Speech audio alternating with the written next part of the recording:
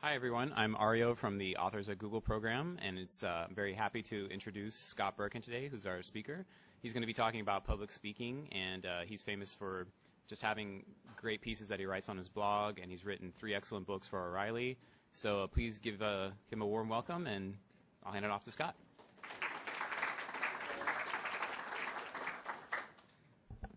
How you doing? Can you hear me okay? Volume good? Loud enough in the back? Still awake? Good? Excellent. Okay, so my first confession I want to share with you is that I am not an extrovert. I am not someone who, at the age of 5, told my mom, I want to be a public speaker when I grow up. That is not who I am. And the fact that I've written a book about public speaking is kind of an odd story. And the story goes something like this.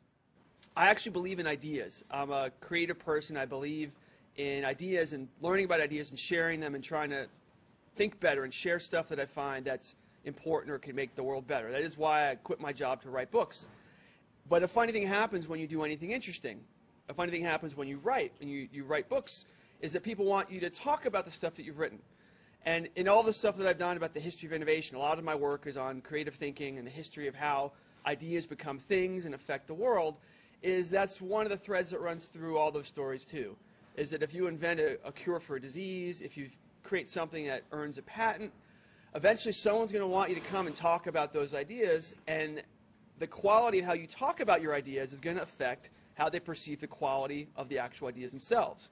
So I've sort of stumbled backwards into becoming a public speaker, and I recognize that if you care about ideas and you care about progress, that eventually your communication skills are really the gating factors to what you can make happen in the world.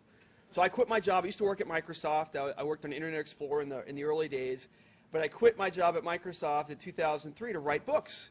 And as a side effect of writing books that have had the good fortune to be successful, I've done lots and lots of public speaking. I've been on national television. I've been on NPR. I've been flown all over the world to give lectures on stuff, basically, that I had written about, which, if you think about it, is a really kind of lousy reason to hire someone to speak. Because just because you can write well has almost no bearing on the fact that you can speak well. So over the course of the last 10 years or so, I've probably given hundreds of lectures. I've taught college courses. I've taught workshops. I've been on all different kinds of media. And because I care about ideas, I've become someone who cares a lot about communication. And I felt like of all the books I had seen or come across about public speaking, they all tend to be very dry and kind of generic. And I know from my own mistakes that I have all these fantastic stories of doing really stupid, embarrassing things in front of other people. And I've learned from those mistakes how to do this stuff well. And that's what the book is about. It's a capturing of all the stuff that I have, all the stuff that I've talked about, all the stuff that has gone wrong for me, and what the lessons are that can be learned from anyone else. Now, for any of you who are following along, any Twitterers here, any Twitter users, anybody? A couple of you? If you want to tweet as we're going, you want to blog as you're going, you want to take pictures of me or send smoke signals, you're free to use whatever media you want at all, because I'm here promoting the book. So feel free to distract yourself from what I'm saying if you're going to talk about what I'm doing to people who aren't here. Now, the first thing you should know about public speaking, is that we are all public speakers, that everyone speaks all the time. And on average, the average American says about 12,000 words a day. 12,000 words a day. Now, of course, since there's no actual average person, there's probably no one person who just says 12,000 words. Some people say as few as 5, some people say as many as 20. We all have a friend who probably says more than 20,000 words a day that we'd rather that they didn't. But we're all speakers. And in our ordinary lives, the fact that you have a job, the fact that you have friends, the fact that you have a girlfriend or boyfriend, the only way that you communicate and share life with them is through speaking and telling stories and explaining what it is you're trying to do with your life. So we are all inherently good speakers. Anyone who's listening to this conversation, listening to me talk right now, we're all good speakers. The problem, though, is as soon as you get into an environment where you are like I am right now, at the front of the room with a microphone with a bunch of people who you don't know staring at you, all the dynamics start to change. It gets kind of weird now. You feel judged. You feel you're going to be challenged. You feel vulnerable. And because of those feelings, your natural abilities to tell stories and to communicate clearly diminishes. The other problem that we have when it comes to public speaking is that most of the public speaking that we experience in our lives, in high school and in college, is really bad. Like, most public speaking is bad. It's boring. It's dull. There's a reason why the word lecture is not a compliment. It's kind of an insult. It's a pejorative. People say, stop lecturing me. So we know that there's all these bad habits that most people have when they speak. But whenever it's our turn, whenever most people get the opportunity to be up in front of a room, the thing they do is repeat all the same mistakes they saw other people do because they think that's just how it's done. So what I'm going to do for the next 20 minutes or so, I'm going to pick the stuff that most bad speakers do and explain to you how not to do it, which is the easiest, most low-hanging fruit way in the world to get better at being a speaker. And the first one, actually, before I jump into the first one, these are the 6 I'm going to talk about. It'll take me about 25 minutes to get through all this stuff, and then we'll have about 20 minutes or so for Q&A. So as I'm going along, if I'm not talking about the thing you hoped I would talk about when you came into this room, keep that in the back of your mind, and we'll have plenty of time at the end to talk about those things that I didn't get to. So these are the 6 things that most bad speakers do.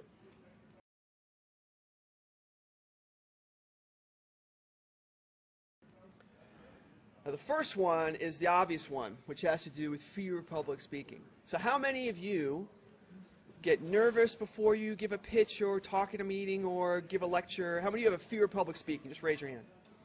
Okay. So that's about 70% of you. So the rest of you are liars. You are liars. And the reason you're liars is not necessarily because you're fully aware that you're lying, but there's a fact that's biological that explains the fear response people have when they're speaking. And it has to do with the oldest part of your brain. A part of your brain is called the amygdala, which is in the core of your brain. It's about the size of a peanut. And it's kind of scary when you think about this tiny part of your brain. That's what controls a lot of really important stuff. Controls your heart rate, controls your adrenaline, fight or flight response stuff. And we have very little control over it. By design. By design. Because the amygdala thinks it's smarter than you are. Now, evolutionarily speaking, millions of years ago, hundreds of thousands of years ago, that's where the programming for the amygdala was generated. If you were a creature standing alone on a field in front of a large crowd of other creatures who were staring at you that you didn't know, that would be bad. That would mean you're going to die, or you're going to get eaten. That's what it would mean, one of those two things. So the creatures who found this cool and had a positive response to this stuck around and died. Those ancestors no longer are around anymore. The ones who were afraid of it, who were freaked out by that kind of environment, are the ones who run away, and those are our great-grandparents and great-grandparents, grandparents, whatever. We are descendant from that line of genetics. So that means that whenever you get up in front of a crowd, whenever you're going to pitch an idea to someone, even if it's in a small group, you're going to feel that fight or flight response kick in. Because biologically, your body's telling you, based on millions of years of programming, this is bad. This is dangerous. So you can't control that. You cannot entirely control that. And in all the research I did for the book, I could not find a single example, not one example, of a famous performer, a rock star, an athlete, anyone who performs regularly in front of crowds that did not admit they got nervous before they performed. It's a universal fact because it's biological. What this means, though, if you're going to speak, it means that sometimes you will be nervous for reasons that have nothing to do with how smart you are, nothing to do with how well you prepared. It's a physiological response that you cannot control. So the first thing you have to do then is acknowledge, okay, I am going to be nervous. I can't shut that off. I have to take responsibility for all of the things that I can take care of. I have to take responsibility for those. Now the first one, which is really obvious, if you think about it, is if your body's going to have a physiological response, you want to make sure you get exercise that day. The average American gets way below what their genetic disposition is for how much exercise they need to get. So if you actually exercise your body that morning and exhaust your body's natural fear response energy, that nervous energy, you'll be way calmer because your body's calmed down.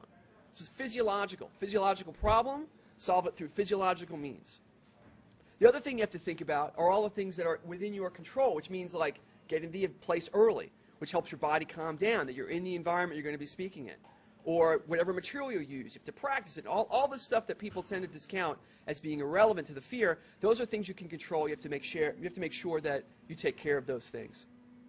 Now, the second thing that many speakers do that's a problem is that they allow themselves to be perceived as never having done what they're doing before. That they make it look like it's their first time. And no one in the world wants to be a guinea pig. No one wants to feel like they are the experiment. This is the first time this guy has ever done this demo. So that's why he hasn't figured out how it works. He's going to spend 10 minutes fiddling with his laptop. No one wants to feel that way. And although it's more of a superficial complaint about speakers in general, if you take the time to make sure that you practice all the things that you do so it seems natural to you, it makes it much easier for people to follow along with whatever it is you're saying. So there's an obligation you have if you're speaking. You know, there's probably about 100 people in this room right now, and there's only one of me. If I'm going to spend an hour talking, that means there's 100 hours that are being spent by you listening. If I'm not going to practice for a couple of hours, then I am creating, public speaking hour debt. Because there's 97 or 99 hours that are being spent by you and only one that's spent by me. If I don't practice, I'm effectively telling my 1 hour is more important than your 99, which is really an offensive kind of way to think about public speaking. So anything you do, anything you're going to talk about, anything you're going to show, you have to practice it. So at least it feels natural to you. And it makes it easier for people who are going to follow along with whatever it is that you're going to say. My third point has to do with rhythm. Are any of you guys musicians? Even amateur musicians? Anyone play guitar? What do you play in the back? Guitar. Any drummers? Percussion? No drummers. We'll have to rely on you then, my friend. Do you play rhythm guitar?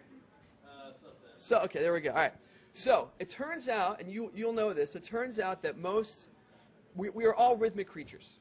We all have a heart rate that's relatively constant that gives us a steady pace for how we absorb all the information that's out there when we're trying to pay attention. There's a beat that exists just within us.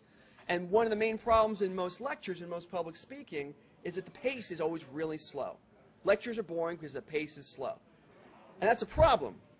But what's worse than a slow lecture is a slow lecture that's erratic. So I have a picture up here of a turtle for a reason. So turtles are slow. No argument there. Anyone want to argue about that? Turtles slow? Turtles are slow. I've never seen a fast turtle. The only thing worse, and I know in my life sometimes I get frustrated from standing behind someone in line who's slow because I'm waiting for them to do their thing. I got to get past them. The only thing that's worse than being behind a turtle is being behind a turtle that's on drugs. So a turtle on drugs is still slow. You're not going to fix that through biochemistry. But turtle on drugs is now going to be erratic. So it's slow and erratic, which is much worse.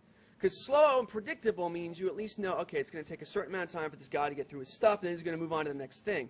Slow and unpredictable means you're going to have this kind of experience, where you're going to be in the audience, someone's in the audience, you're going like, he's been going for 20 minutes, like, has he started yet? What is he talking about? That's a turtle on drugs. It's someone who's not figured out that there's pace and rhythm that's important anytime someone's speaking. And if the person speaking isn't controlling their pace and their rhythm in some way, it's very difficult for people to follow along. In doing research for the book, one of the angles I took was to dig up all the research that had been done about lecturing and all the cognitive psychology and the cognitive science about what goes on in our brains when we're listening to lectures. And to condense that down in a fairly unscientific and made-for-television kind of way, the best basic rule of thumb about attention is most people, on average, can pay attention for about 5 to 10 minutes. That's a sweet spot number for if you're going to make rough assumptions about crowds of people, that's your number, 5 to 10 minutes. So that means if ever you're giving a lecture, it's going to be a half hour, or you're giving a talk, or anything that goes longer than that, you have to be thinking about how to construct your material in units of 5 to 7 minutes, creating a rhythm that's going to be easier for people to follow along with. Very basic. One mistake most people make, though, is when you're doing a presentation or giving a pitch, or usually use either Keynote or PowerPoint. Who here has used Keynote or PowerPoint in the last week? Okay, most of you, right? The flaw is people usually think then in terms of slides. How many slides am I going to have? But a slide is not a measure of time. So if you're thinking about your presentation, oh yeah, I got 30 slides, that seems about right. You could end up spending 20 minutes talking about one slide, or maybe go quickly through 30 slides and only do that within 5 minutes. So you have to be thinking about the pace chronologically rather than in terms of the content and material. You're trying to make it easy for people to follow along through what you're going to say. The other bit of research that I dug up, which is pretty fun, although lecturing is the dominant form of communication that teachers use and professors have used for probably hundreds of years, there's been very little research done as to what's actually going on physiologically for people who are in the audience. So there's this guy, Bly, who's a professor and a researcher, who wrote this excellent book about all the science behind teaching. Not a surprise, because most of you probably went to college and you fell asleep in at least one class. I'm sure. How many of you fell asleep in at least one class? Yeah, it's just part of the process, right? We know. But there's actually data. He's like, look, your bodies are clearly not built to be lectured to. We're built to hunt and gather and do all kinds of active things. And sitting and listening is entirely passive. So this means if you're a speaker, and again, you're speaking for a length of time, you have to do something to help people's natural physiology work with you rather than against you. So instead of being a turtle on crack or turtle on drugs, where you have an inconsistent rhythm, it doesn't really make any sense, you need to be constructing your stuff with a pace that at least is clear to you. Preferably, it's clear to whoever you're talking to, that you're telling them, I got 5 things to say, I'm going to spend 30 minutes going through those 5. Then at least people know there's a pace they can follow. One question I get asked a lot is what to do when people start losing interest. What do you do when people start tuning out? And my answer to that question is always the same. It's like people tune out all the time, especially today in 2009 with all the things we can carry with us that are fun distractions. People tune out all the time. Or they start thinking about, did I walk the dog this morning? I can't remember. Or what am I going to have for dinner tonight? There are all these things that run through people's minds. And that's fine. But if you don't provide a rhythm, you don't provide a pace, then when they tune out, they're probably gone for the entire lecture or the entire talk. If you provide some kind of rhythm, then you give a trigger that they'll hear. They'll go, oh, wait, oh, all right, I'm in a lecture now. What is he talking about? Oh, he moved on to the next point. Okay. And there's some way for them to come back in. You never want to be in a position where you go on for 30 minutes and people who've tuned out, they have no way they can possibly come back in and join the rest of the crowd.